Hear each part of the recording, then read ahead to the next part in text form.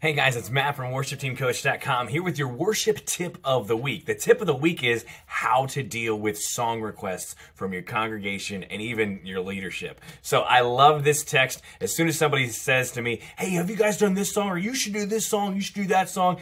Well, I send them this text message, right? And then it has this link at the bottom, and this link at the bottom, when you click on it, goes to this song request form, right? So there's our church, here's our form. They give me their email, they tell me how they found our church, what their name is, a few other questions, that's everything. And then some really key questions. What's the biblical context of this song? Scripture reference, that's everything. And then what makes this song appropriate for corporate worship in a congregational setting and not just a hit on the radio? So they got to fill out all these questions, and they got to send me a link of the audio recording, and then they submit it to me. And that's how you can handle the tedious work of getting so many song requests, because you put the work on them, and then you're able to actually have a conversation with them for them to understand why it's appropriate or maybe why it's not appropriate for Sunday morning corporate worship. That's your worship tip of the week.